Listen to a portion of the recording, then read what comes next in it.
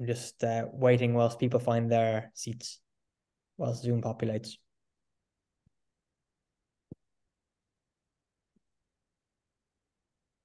Good evening, everybody, and welcome to this meeting, the first of Michaelmas term of the Cambridge Seminar, The Future of the Island of Ireland. This, our 23rd meeting from having started in the midst of the pandemic. We're absolutely thrilled to be joined by Dr. Maeve O'Rourke on the subject of Ireland's church and state abuse, the questions of transnational justice. And Maeve is going to be in conversation with her own professor, Eugenio Biagini. I've known Maeve for a long time. We were students together in UCD. So it's the first time I think somebody who I shared an undergraduate journey with has come back to speak on the series. So it's really nice to have you, Maeve. In a few moments, you'll see a notice in the chat about our mailing list and our social media activity in case you want to know about upcoming events in the series and indeed the bounty we have of recorded past discussions. I'm going to very quickly introduce our speaker and our discussant now before handing over to Eugenio. So Dr. Maeve O'Rourke is a lecturer at the Irish Centre for Human Rights at the University of Galway, where she founded and directs the ICHR's Human Rights Law Clinic. Maeve has long advocated on behalf of survivors of Ireland's historical, institutional and forced family separation system. It's really a huge pleasure to have you, Maeve. Maeve is going to be in conversation with Professor Eugenio Biagini. Professor Biagini is a professor of modern and contemporary history at the University of Cambridge and fellow at Sydney Sussex College. His current research focuses on the history of religious and ethnic minorities in 20th century Ireland. And indeed, it was myself and Eugenio who started this enterprise way back when, and it's fun to be still doing them, Eugenio. Without further ado, I'm going to hand over to Maeve. Thanks a million. Thank you so much for having me. And I'm really looking forward to the conversation. That's such a crucial part of your events. I will try to summarize as best I can, and so to conclude so that we've plenty of time to chat. The title for the discussion this evening that I proposed is Ireland's Church State Abuses and the Question of Transitional Justice. And hopefully it'll become clear that that framing as an issue of transitional justice gives us the opportunity to really focus on why questions of past abuse are so central to the future of the island of Ireland. I'm very conscious that that is the theme of this series, and I really do welcome that opportunity to focus on the future and what we can learn and what justice for the so-called historical abuses perpetrated in institutions and through the family separation has to do with the future. So I will focus on what is a large part of my academic research and legal advocacy work. That is the 20th century history and the ongoing legacy of institutional and family separation abuses, both north and south of the Irish border, albeit most of my work concerns the experiences of people in today's Republic of Ireland. Now, my focus on institutional and family separation abuses does not, of course, account for all of Ireland's history of either systemic gender-based or systemic institutional abuses, what Professor Jim Smith at Boston College has described as Ireland's architecture of containment. The academics Owen O'Sullivan and Ian O'Donnell have estimated that by 1951, and of course drawing on archival evidence, by 1951 more than 1% of the Irish population was incarcerated in one institution or another. And of course a huge proportion of this was in psychiatric institutions and without legal authority. And I'm very conscious that those institutions, they do crop up as part of the experience of many people I've worked with who were also institutionalized in a Magdalene Laundry, a mother and baby home, or an industrial school. But they have not been part of, I think it's fair to say, the wider public conversation. They certainly haven't been part of state responses, and they haven't been a large part of what academics such as myself have focused on, although I think we have made an effort to recognise their relevance. But it is a huge an important gap so far, and it makes up an enormous part of that architecture of containment. And importantly, those were state-run institutions. And so the question of church-state collaboration is more nuanced there, indeed. So I have worked over the past 14 years with people affected by industrial schools, Magdalene Laundries, county homes, mother and baby homes, the adoption system as a whole, the fostering and boarding out system, and as I say, also people affected by those institutions and experiences may have had some experience also of psychiatric institutions. It's not the focus of my comments today, but a key area of academic work for me at present is the abuse of older people arising from deprivation of liberty for care, so-called care, and other forms of state neglect of older people's needs and their right to respect for their dignity. So I don't think it's fair to say that institutional abuse is a thing of the past. It's certainly something that I'm, very conscious of, given that a whole other area of my work is the institutional abuse today of older people. I'm going to focus in these remarks on what human rights law requires, and that is the focus of the work that I've done on the historical institutional family separation abuse. What human rights law requires where people have suffered gross and systematic human rights violations. That is to say, where the state has failed to protect people at a gross and systematic level from abuse, violence, exploitation, that the state either was participating in or had clear grounds to know about. And as we'll come to discuss, the basic framework for redress or reparation or justice, broadly conceived, that derives from international instruments, from the pronouncements of, for example, the UN Committee Against Torture, and that shows up in the political concept of transitional justice, is a framework that involves truth, justice, reparation, and institutional reforms or guarantees of non-repetition. And memorialization has been added to that framework as well. I mentioned the concept of transitional justice also because it is a concept that is very well known to the community in Northern Ireland. It is the, I suppose, it is the notion of rebuilding, reestablishing, or creating a human rights respecting democratic state in the aftermath of widespread abuse and violence. The idea being to transform the roots of what came before. And certainly I'm not alone in suggesting that this framing has relevance to large-scale abuse of an institutional and gender-based nature, such as we see in the church and state-run institutions and family separation system in, settled democracy. So what I'm going to do now, having made those initial remarks, is discuss my personal involvement in researching and advocating in relation to the institutions that I mentioned and the family separation system. And then I make a few concluding reflections, remarks, having brought you through a summary of the work that I've done. It feels a bit self-indulgent, I suppose, to approach this presentation by talking about the work that I've done. But then again, I have reflections to offer on the role of lawyers, and it gives me a chronological way of summarising work that, as I'll explain, has been done by a large movement of which I've been a participant.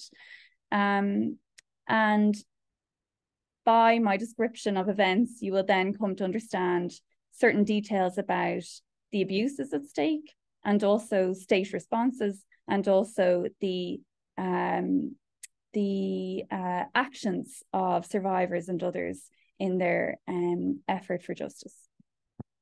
So to begin, in May 2009, The report of the Commission to Inquire into Child Abuse was released on the 20th of May 2009, and this was a report that had taken approximately 10 years to come to fruition. It was released by Mr. Justice Sean Ryan, and it summarised and made findings and recommendations in relation to the endemic abuse of approximately 42,000 children in industrial and reformatory schools and orphanages run by 18 religious orders, but regulated and inspected and funded by the state during the 20th century, with committals of children made through the court system. I remember being in my early 20s, having just finished my final year of my law degree in University College Dublin, and sitting watching 5 days later a television programme called Questions and Answers, where there was a government minister on a panel, and then the microphone was handed to people in the audience. And a man called Michael O'Brien took that microphone. He had been a Fianna Fáil councillor, and he was a former mayor of Clonmel. And this, I think, must have been the first time I'd actually encountered a person describing their experience of horrific sexual and physical abuse as a child in one of these church-run, state-funded industrial schools. I had been reading about it for the past few days, I suppose, maybe hearing about it on the radio, but this man, Michael O'Brien, took the microphone and said to the minister on the panel about how he had been rounded up with his siblings by the cruelty man, which is how the inspector of the Irish Society for the Prevention of Cruelty to Children had been described, brought to court, and that the first night in came the priest at the end of the bed going like this, and how his wife was the only person who really understood how he still at nighttime couldn't sleep, had nightmares. He described how the religious order had brought priests or people from Rome to cross-examine him when he had applied for a redress payment through the accompanying redress board that had been set up in 2002. And I just remember being completely lost for words. And when I was able to say anything, saying to my dad, who was sitting beside me, I don't know why I'm going anywhere to work on human rights. I was about to go to Harvard to study for my master's in human rights. I definitely had ambitions to work at the UN, and I saw human rights as an international focused, I suppose, discipline and field of work. And that really was a defining moment for me. Once I got to Harvard, I was studying, among other things, sex equality with Professor Catherine McKinnon. She gave us a lot of latitude to write essays on whatever we felt was important to deconstruct from a gender perspective.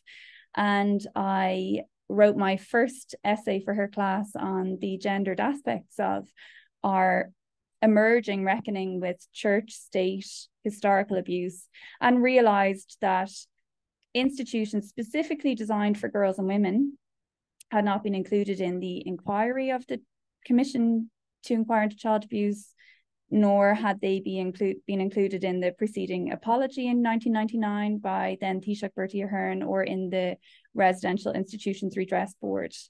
And I remember going to office hours with Catherine McKinnon and talking to her about the Magdalene Laundries, which I had then started to research. And I remember saying, I'm realising the women, if they escaped, may still be alive, and they have no pensions from this time, they have no acknowledgement. And she said to me, what are you going to do about it? And in all seriousness. And I think there was also something about the environment of Harvard being a place where everybody was being educated, not just to apply the law, but to make the law. A highly critical approach to learning about law, where it came from, what it's doing, whether it needs to be like this, what other laws are available, how could we reimagine everything. And I said that I would start by writing my master's thesis about it, but I very quickly met Professor Jim Smith in Boston College, who at that point had written a book about Ireland's Magdalene Laundries and the nation's architecture of containment, had been contacted by a survivor living in America who had read his book and asked him what they were going to do about this injustice that had not been recognised. And he had joined forces with Professor Catherine O'Donnell in University College Dublin, who was then Director of Women's Studies at UCD, and with Claire McGettrick and Mary Steed, who had set up an organisation called Justice for Magdalenes. So a brief description of the beginnings of Justice for Magdalenes, I think, is warranted. The organisation was set up in 2003 by Angela Newsom, Mary Steed and Claire McGettrick, who are all adopted people. And between them, Mary's and Angela's mothers had spent more than 60 years in Magdalene Laundries.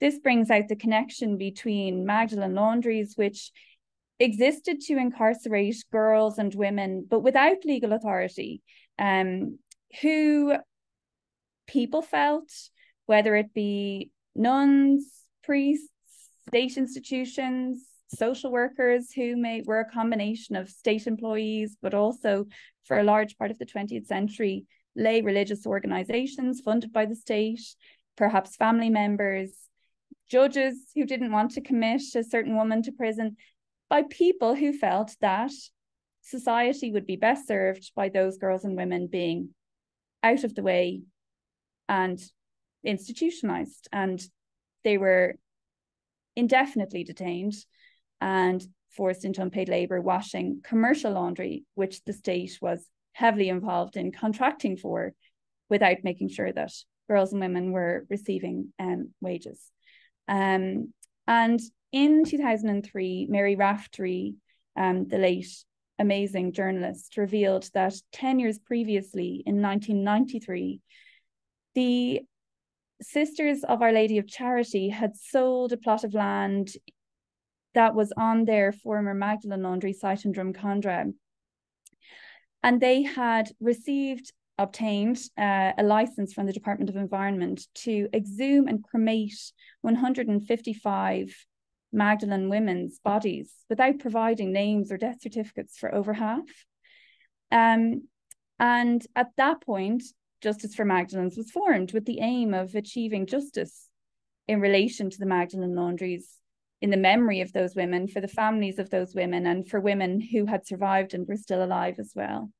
And when I met Jim Smith, Justice for Magdalenes had been going for 6 years at this point. Jim's book had summarised quite a lot of archival evidence of state involvement in the Magdalene Laundries.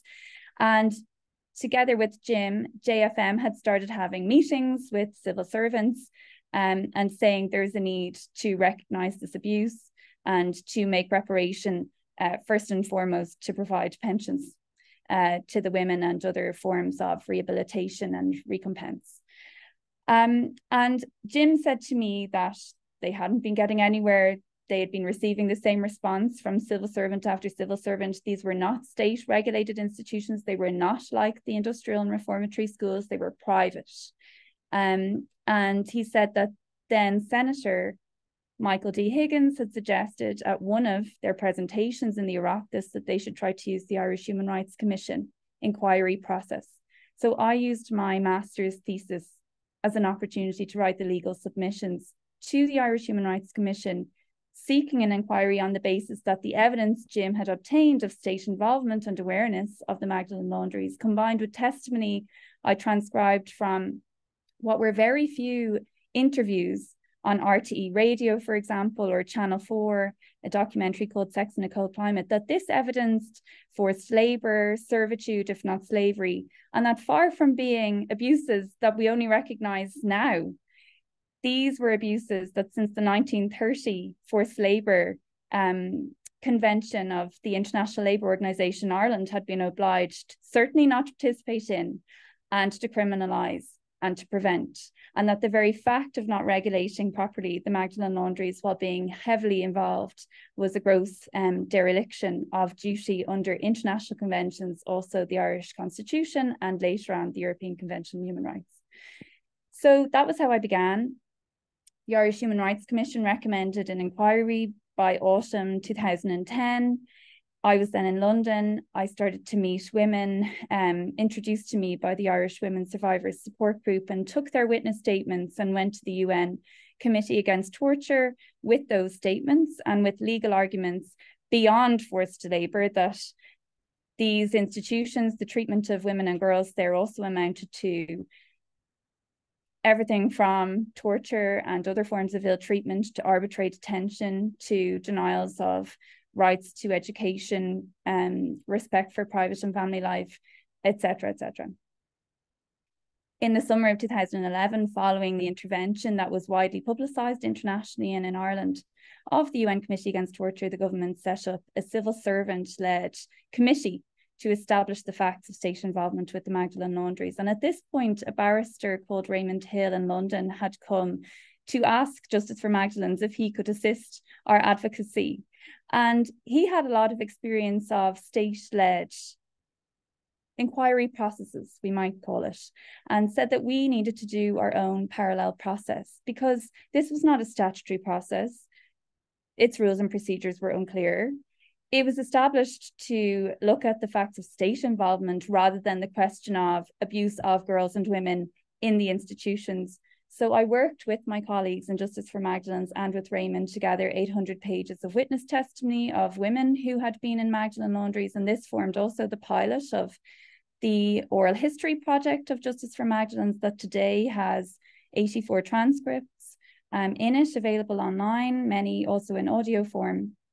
And we gathered 4,000 pages of other evidence from the archives and created a 150-page legal submission to that committee, making legal arguments about the treatment and the state's responsibility, and also recommendations for reparation. This document was so important when the committee issued its report, which did not make findings of abuse of girls and women in the Magdalene Laundries, although it could not avoid making findings of widespread state involvement with the institutions. And we needed to use that document, which summarised the women's testimony, to show the public and to enable politicians to speak about what the girls and women had suffered and what was now due from the government. And on the 13th of February 2013, the Taoiseach at the time, Enda Kenny, did offer a state apology, and we then resourced survivors with questionnaires that enabled them to state their needs in terms of redress to Mr. Justice John Quirke, who then was the head of the Irish Law Reform Commission, who the government gave the job of coming up with ex gratia redress to. The scheme has worked well for many women, and it also caused grave injustice to many. And I have been involved over the years in helping lawyers to bring complaints to the Ombudsman and judicial review actions in the High Court relating to the lack of fair procedures in this administrative redress scheme. For example, that the Department of Justice did not consider the women's own testimony of their duration of stay in an institution to be evidence, when the nuns had no records or were disputing what a woman said about how long she was there, for example. One thing that was recommended in terms of redress was that the women would meet each other and be enabled to discuss memorialisation. And the government, having not established this element of the scheme, myself and my colleagues, along with Nora Casey, a prominent businesswoman in Ireland, decided in 2018 to gather the women together ourselves.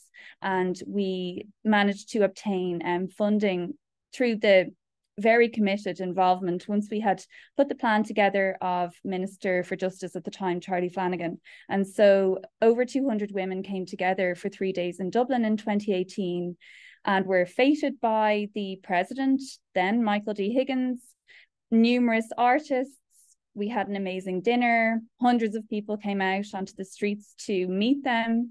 And importantly, in the morning of the second day, over 100 of the women sat down in the round room of the Mansion House, facilitated by academics in tables of 10, and discussed what they would like the public to know and to do about their experiences.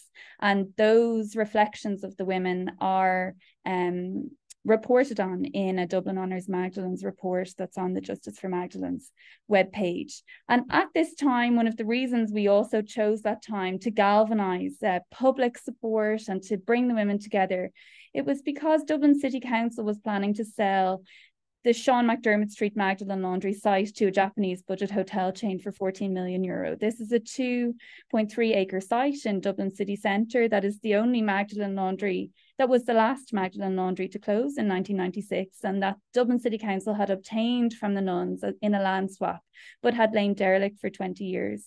And having spoken to the women about what they would like and combining that with the recommendations of the Commission to Inquire into Child Abuse and numerous other consultations that had been done with survivors over the years, we proposed, and in 2021 were successful in obtaining government commitment to a national site of conscience at that site, which is now underway with a 5-year time frame for its establishment, which will include housing for older people, community education, social services for the community, and an annex of the National Archives and an annex of the National Museum.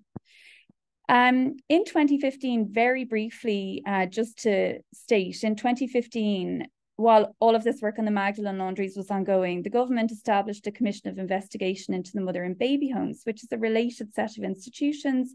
And this was on foot of a lot of publicity given to the tireless work of Catherine Corliss in establishing the fate of almost 900 babies or children who died in the Tuam mother and baby home, who were buried, it would seem, in a disused septic facility that is still not exhumed to this day.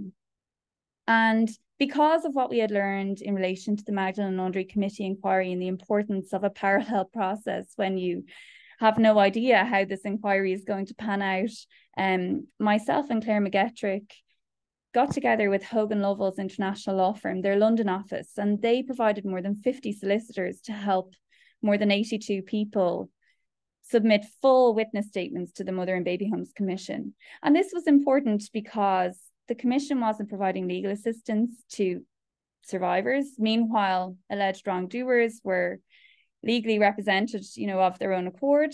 The Commission was not providing a transcript to people who went to give their testimony, so you couldn't have a copy of what you had said. We felt that people may wish to have this testimony for future purposes so that they wouldn't have to go through the entire ordeal again and again. But also we wanted to be able to analyse what people were saying and to make those legal arguments and to make recommendations based, on the carefully put together evidence of the very people affected. That was really important because, unfortunately, the Mother and Baby Homes Commission made findings such as that there was very little evidence that children were forcibly taken from their mothers, that although some mothers are of the opinion that their consent was not full, free and informed, there is no evidence that that was their view at the time of the adoption, that there's no evidence of injury as a result of vaccine trials. Many findings that are directly contradicted by the survivor's own testimony. And so 8 people who had participated in the CLAN project brought judicial review proceedings, which the government settled in 2021, admitting that the Mother and Baby Homes Commission had denied them fair procedures. So I think it's, because it'll come out in questions, it's just worth stating that in 2021, I was commissioned by the Northern Ireland Executive to work with survivors in Northern Ireland who have experienced very similar abuses, who have learned a lot from watching, but also some people being impacted both north and south by participating in the systems that have been set up in the south. And together we made recommendations at the end of 2021, which are now beginning to be implemented for a state investigation into Northern Ireland's mother and baby, Magdalene, and workhouse institutions. So kind of key reflections are, one, I think I've learned a lot about the importance of lawyering outside of court and of using constitutional and other human rights obligations as a language that enables people to give full weight to the experiences that they have had, and not to be prohibited from doing that by the barriers that exist to accessing court, which are great and many. Secondly, that we have definitely seen these specialized investigations actually taking the place of access to the ordinary democratic justice institutions of the states north and south, and that is highly problematic and absolutely contrary to the notion of human rights-based reparation, where the whole point is to enable our institutions to be strengthened by the participation of people who've been subjected to heinous violence and abuse. Thirdly, that abuse is continuing. When it comes to family separation, a lack of access to information means that enforced disappearances from an international legal perspective are evident. Lack of access to information is one of the biggest problems with the processes that have been put in place. And then finally, I suppose the final reflection is just to the point I made at the beginning, that really what transitional justice and human rights-based reparation asks of us is to question how what people who are affected by such awful abuse have to tell us, and how they want to participate in the remaking of our society and of our supposedly democratic state.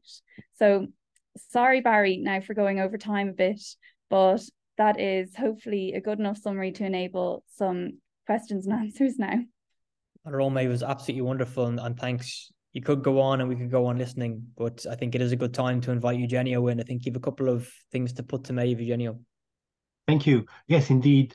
The work you have done and you're doing is phenomenal. It's one of the most important campaigns in the history of modern Ireland, and certainly in the 21st century by far. And so I've been admiring your work for a long time, but now I'm delighted to engage in this conversation this evening. And the starting point especially from my point of view as a historian, would be to ask you, how will you compare the situation in Northern Ireland and with that in the Republic, also in view of the difference between the two legal systems, and the fact that Northern Ireland had from the 1940s, from the late 1940s, a fairly advanced system of welfare within which the state played a much more important role than the state did in the Republic? That's a really interesting question, Eugenio. I think I'll begin actually by just reflecting on the justice mechanisms, because this is something that has come up in the very recent debate also about the Troubles. And that is just one thing, that the inquest system is far more developed in terms of the established rules around compliance with the European Convention on Human Rights, the need to look into questions, circumstantial questions, not just direct questions about, if we were to think about deaths and disappearances in mother and baby homes, about the broader circumstances. This is one of the requirements of an effective investigation under European Convention on Human Rights case law, the participation of family members in inquests, the right to legal representation.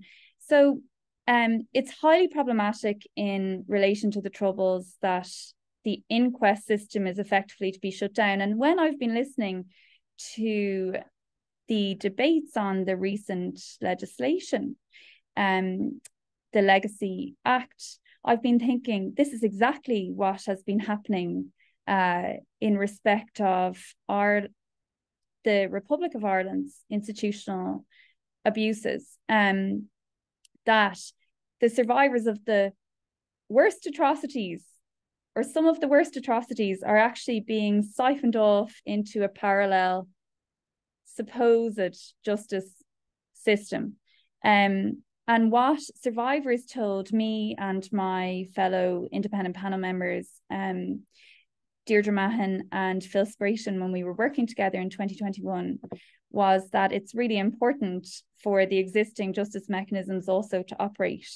And the now beginning inquiry in Northern Ireland into mother and baby homes, Magdalene Laundries and workhouse institutions, we have given it a specific mandate through our recommendations, which the Executive Office accepted in full, to facilitate the operation of ordinary justice, not to substitute for it. And that means, in concrete terms, to gather administrative archives for the purpose of publishing them, to assist individuals to access their records as a way of enabling them to participate in an investigation. People rightly say, how am I supposed to, and why should I have to, give my testimony to a truth-telling enterprise, be it an independent panel, a public inquiry, without access to the records of my identity, or of what the circumstances in which I was relinquished for adoption. And so we have, and it is groundbreaking, I think, certainly on this island, made it a requirement of the investigation that first and foremost it works on ceasing ongoing situations of disappearance, that it is there first and foremost for the people affected, and that what it does not do, as was done with the Mother and Baby Homes Commission in the South, is almost operate for the general public, leaving the very survivors aside. I worked with people, and Hogan Lovell's solicitors worked with people who wrote to the Mother and Baby Homes Commission in the Republic of Ireland asking for records that were obvious the Commission held, because it might have written something in one of its interim reports that made it obvious it knew where somebody's baby was buried. And the Commission wrote back to say, we are not giving anybody access to their records, even after 2018, when EU GDPR came in and people had a right to their personal data. So I think that the ordinary justice system holds more promise in the North, and more has been learned and accepted by the judicial system in the UK in terms of when you are investigating questions of torture or cruel or inhuman or degrading treatment or unlawful taking or loss of life, that actually you have to do it in a way that complies with people's basic rights to participate, to have access to information, to comment, to direct lines of inquiry. So the question is, given that that is a more advanced system, will these specialized investigations kind of interact and learn from that and enable the strengthening of that? Or will they actually kind of completely avoid that system because of the cost, I suppose, that would be incurred by putting it to work on what are some of our worst abuses? In Tuam, the government has come up with, in Ireland, in the Republic of Ireland, new legislation to enable exhumation, identification where possible, and reburial of infant remains without an inquiry, whereas the inquest system could have been used.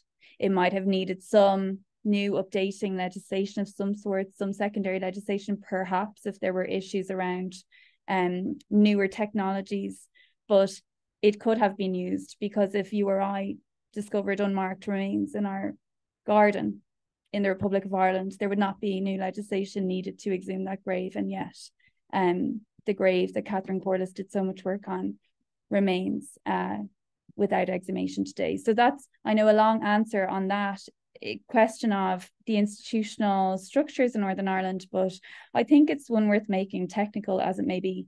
In terms of the welfare system, I think it just means that, yes, in Northern Ireland there seems to be, when it comes to where records are, who is involved in adoption, yes, there's a lot of state involvement, and maybe a more statutory basis for the system, but the facts of the coercion, the religious and the religiously moral underpinnings of where the culture of forced separation of unmarried mothers and unmarried families from their babies was coming from seems to be extremely similar. And certainly research conducted by Leanne McCormick and Sean O'Connell, which was a precursor in 2020 to our work with survivors in 2021, found, because the religious orders were cross-border, all-island operations, the transfer of girls and women and babies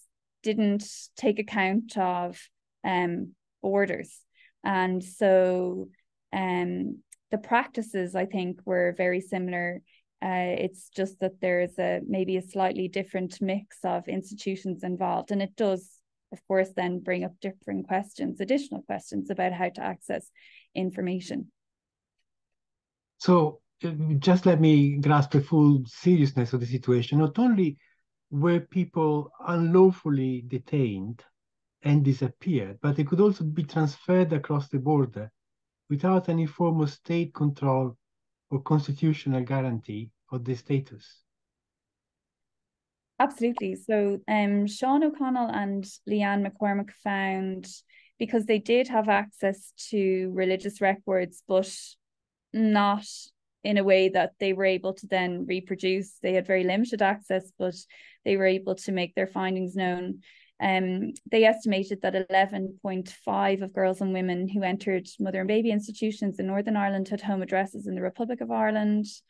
Of those institutionalised in Northern Ireland's Magdalene Laundries, an estimated 30% in the Derry institution appear to have come from the Republic of Ireland, many through referral by the Sisters of Mercy at the Stranorlar County Home, which was a mother and baby institution, and then coming across the border into Derry. And there's evidence that a magistrate, for example, in Donegal, used the Magdalene Laundry in Derry as an alternative to prison. Approximately 14% of girls and women in the Belfast Magdalene Laundry appear to have been transferred from Northern Ireland, just for example. And then cross-border adoption is very evident. And I think the questions of legality, the questions of access to justice now, I mean, they're extremely complex. And the very first thing that people want is access to information. You can't use court whether to bring a case for personal injury. You can't demand an inquest. You can't effectively pressure the police to investigate a potential crime without evidence without records that were created. It's just not practical to expect. And so we're really still at the stage where people cannot access their own personal files in Northern Ireland. And this is something they are now stating so clearly to the independent panel that has begun its work, that through our recommendations, joined with the over 100 survivors who participated in the process of truth recovery design, that panel includes an archivist, a genealogist, a sociologist, a human rights lawyer, historians, with the aim of actually, and 3 people with personal experience, with the aim of actually first and foremost attempting to assist people in their own truth telling so that they can then participate in the societal effort. And it may be that the forthcoming public inquiry is needed to use its powers to compel. And it would, unfortunately, in my experience, be highly unusual, but it's so necessary for a public inquiry to actually do the first job of assisting people to access their own information. We tend to think of public inquiries and these truth-telling exercises as something that society needs, and that is absolutely the case. But there is this irony that the people directly affected need them and are often just completely ignored by them, because these inquiries are also serving a political purpose. And more malevolently, I would say, in the experience anyway, south of the border, whether intentional or not, they have served the purpose of shoring up evidence that would enable any other justice mechanism to function. because their underpinning legislation states that the records gathered cannot be used in criminal proceedings. The inquiries have refused to release personal data to people, even though they have been able to hold public hearings, they've refused to do so. So that is how they've operated. They've actually shored up evidence. And hopefully the process that's getting underway in Northern Ireland will do the exact opposite. Thank you, Maeve. I know that Barry is eager to ask questions from the floor, but I have one more question I would like to raise, and that is, what are the implications of this very important set of inquiries for the future of the island of Ireland? So I have great hopes that we will see a different type of inquiry in Northern Ireland to the types that have gone before, whether that's in Northern Ireland or in the Republic. Survivors in Northern Ireland spoke about their experience of the Hart inquiry, which investigated Northern Ireland's childhood residential institutions, so similarly to the Commission to Inquire into Child Abuse in the South. And they spoke of, and academics have researched, the experience of being put on the witness stand and then being confronted with their records that they hadn't known about beforehand. And I know I keep talking about records, but it's absolutely the number one issue, and then everything else follows. And so I have hopes that survivors being in the driving seat of the now beginning independent panel, which will feed into a forthcoming public inquiry, will actually turn all of that on its head and prioritise access to the truth for those directly affected. Simple as that may sound. And then once there is actual access to documents, it remains to be seen how people might use these to search for further forms of justice. But transparency is, of course, absolutely central. I think that there is a huge opportunity in the National Site of Conscience that the government has committed to in Sean McDermott Street. I think that the inquiries that I'm talking about, the redress schemes, the apologies, these should all just be seen as the beginning of what will be a permanent process of truth telling. And that will, come in time to include other issues, related issues, causes that will hopefully serve as sites for discussion of today's ongoing social injustice. So the notion of an annex of the National Museum, an annex of the National Archives, combined with social housing, community education, and the notion that that would not just be an isolated site, but combined, that would combine, this is the plan that the government has committed to, that would also feed into regional or local sites of conscience, I think is highly promising. And certainly in the Northern Ireland recommendations, a key one was that there would be similarly a national archive through, for example, ideally the Public Records Office of Northern Ireland, that would cooperate with an annex of the National Archives of Ireland in the South to enable I suppose, permanent truth-telling as a result of this investigation. In terms of institutional reform, I find it very interesting that we are hopefully in 2024 in the Republic of Ireland going to have a referendum on care. I personally think that statutory rights to care are absolutely essential. And having worked as a barrister in London, I came face to face, of course, with the notion of taking judicial review action against a local authority for failing to act in accordance with legislation that implements the welfare state that in Ireland people think exists, but if you ever actually need one of those social services, you will find that it is completely dependent on the gift of whatever authority, the time of year, the amount that's in a budget. We even hear of, only on the news this week, older people's care services, home care being drastically reduced. We know of the issue with children with special educational needs, with really anyone with a need for care from the state, having to go cap in hand and not having a right that is identifiable that is quantifiable as well from a budgetary perspective for the state, and that then there is accountability for. So it's highly unusual, I would say, for a country that claims to be a welfare state to not actually give people rights in law, but through our history to simply pay in the past, and still to a certain extent, religious organizations and other private entities or charitable entities to provide those, but with no oversight. That is not normal. And I think that one thing I would love to see as a way forward, taking into account everything we are learning about how this institutional and family separation abuse happened, is actual rights that people can rely on in court if necessary, and that function to actually create rights holders out of all of us individuals who at one point or another rely on the state for care. Thank you. Barry, over to you. Thank you, Eugenio. And I'll come back to you at the end if we have a moment or two. We might. I apologize, Maeve, if there's some ambient noise where I am. I've had to move location. But if you can hear me okay.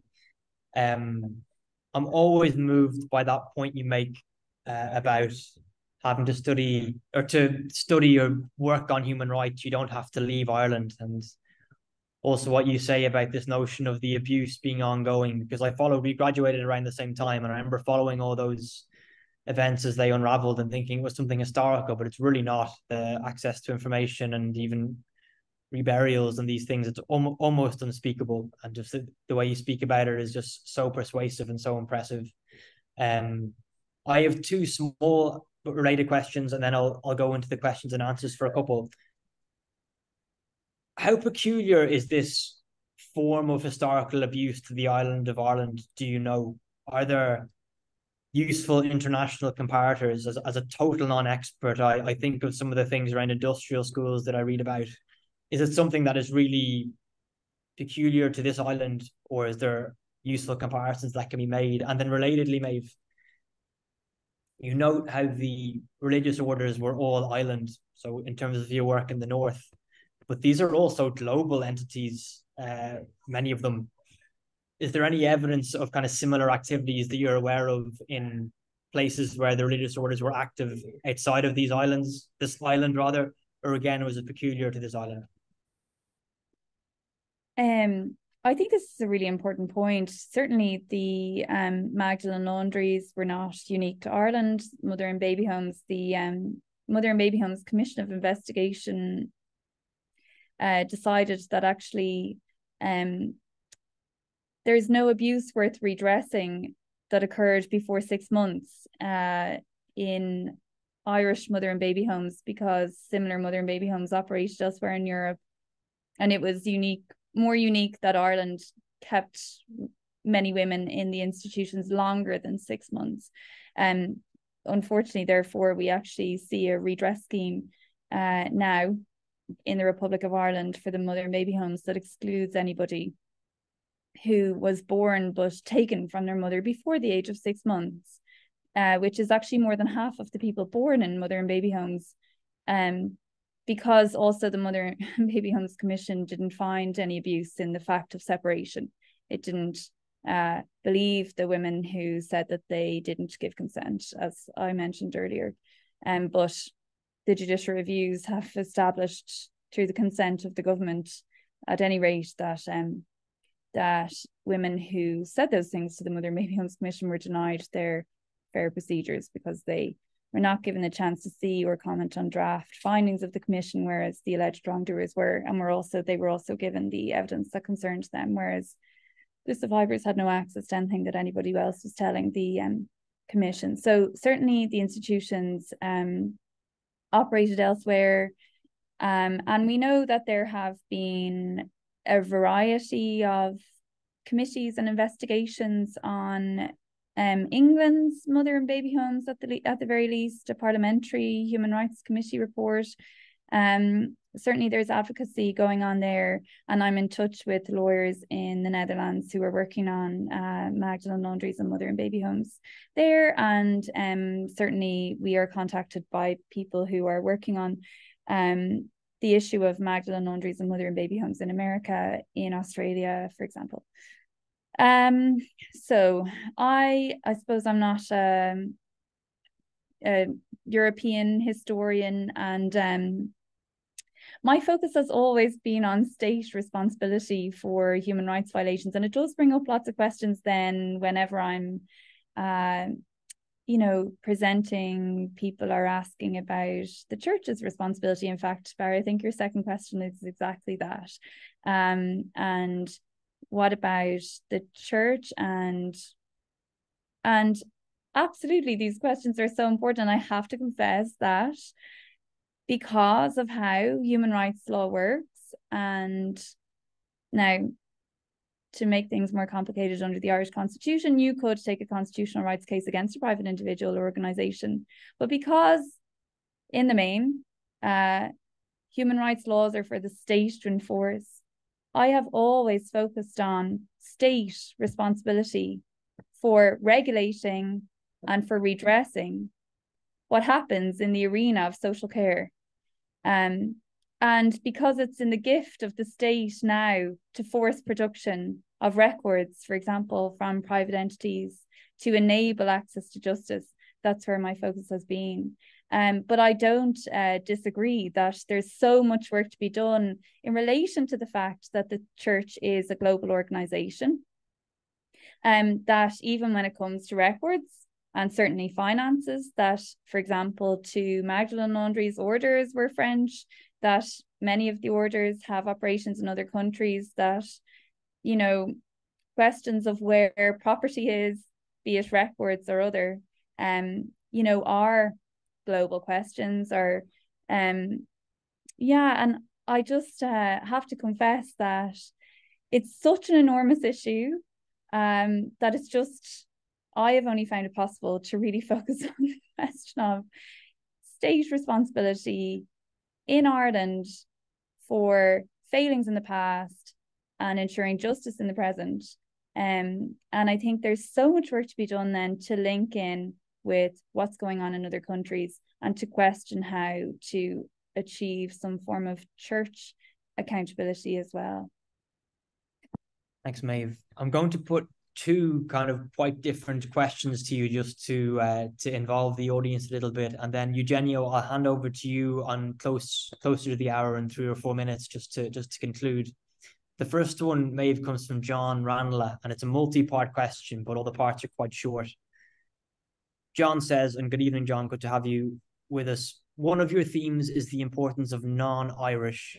London mostly help. Why was this? Why wasn't it Irish? And also from John, did what Maeve is describing occur before 1921, or is it in fact an independent Ireland development? And from a slightly different tack, I do want to welcome Orla Hogan as well, who is an undergraduate student. And Orla asked an important question: what are the best ways for students to get involved in writing or uncovering information about the Magdalene Laundries? As an undergraduate history student writing a dissertation on the Laundries, should be interested in hearing which areas you think are the most pressing for historians to work on. I think we got a little bit of that actually a moment ago, but if you want to tackle John and Orla's questions, Maeve. Yes, London help. I think he's talking about the lawyers. So it is the case that big law firms in Ireland tend to represent state or religious interests, and it's very difficult therefore to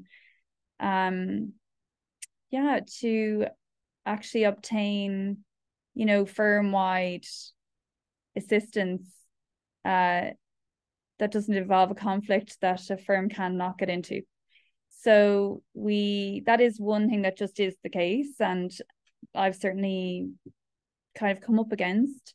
And also, though, Hogan Lovells is an absolutely enormous law firm, one of the world's biggest, and so they were in a position to offer the kind of level of assistance that we needed. I mean, even creating, the ethical protocols, the advertising materials, and then having the ability to be in communication regularly with the Mother and Baby Homes Commission to offer a level of service that each individual person who wanted to provide their testimony deserved and needed was an absolutely enormous undertaking.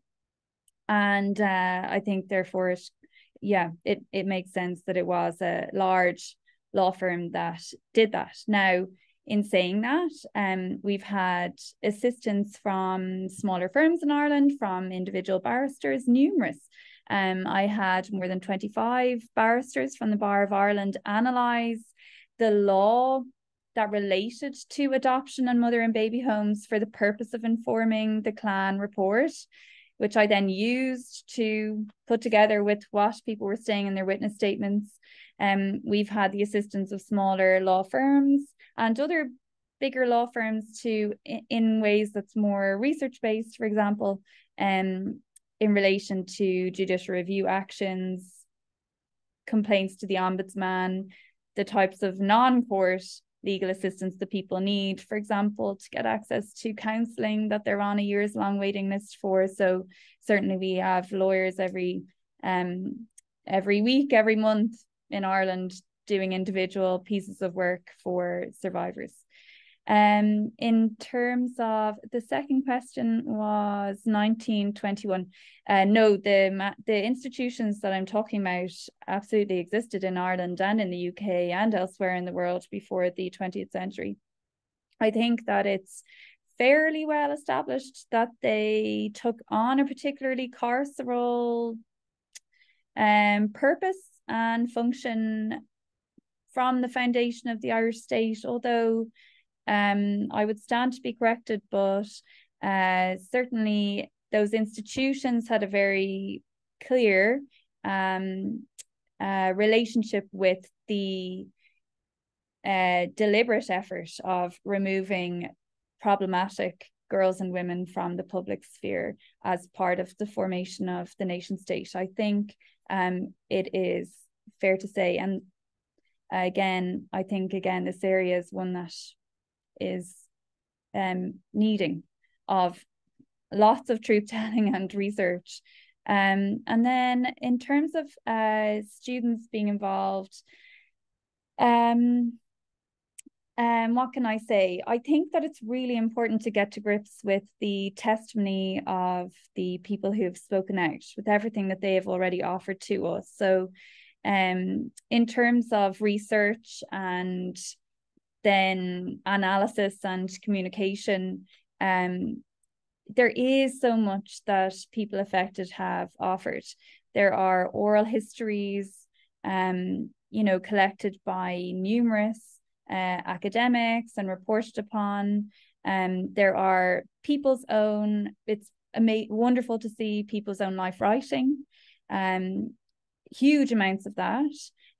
There's lots of advocacy by people directly affected, lots of artistic work. And so I suppose that's my first, my instinctual reaction that what we can do most importantly is to engage with that firsthand experience that has been told, and also ongoing advocacy, and to kind of support and engage with what people directly affected are saying. And they are communicating on the radio, on the television, in writing, in books, in artistic performances. And I think we absolutely need to support that. And kind of from there comes everything else. Once you are listening and engaging with what people affected are doing and saying, then it becomes clear what we need to do when we are writing to our elected representatives, or I suppose engaging with those around us, be it family or friends, or in our public academic analysis, what we are saying. Maeve, thank you so very much. I'm going to hand over to you, Jenny, in a moment, but just to really sincerely thank you for your time and indeed for your work. And it's great importance. I want to thank Iona Clark, and who's our research assistant on the series, and indeed and Maeve Gallagher, my co-convener. This was a great session, and the next one is scheduled now for the 20th of November, where Jonathan Powell, former Downing Street Chief of Staff and Chief British Negotiator in Northern Ireland from 1997 to 2007, indeed the author of one of my favourite books on that time, Great Hatred Little Room, will be with us at 6 o'clock on Monday the 20th of November. But Maeve, just for myself, a huge thanks, and over to you, Jenny. Would you like to conclude things for us? Well, I can only say a huge thanks from myself personally, from the community of historians, everybody interested in Irish history is immensely grateful to you.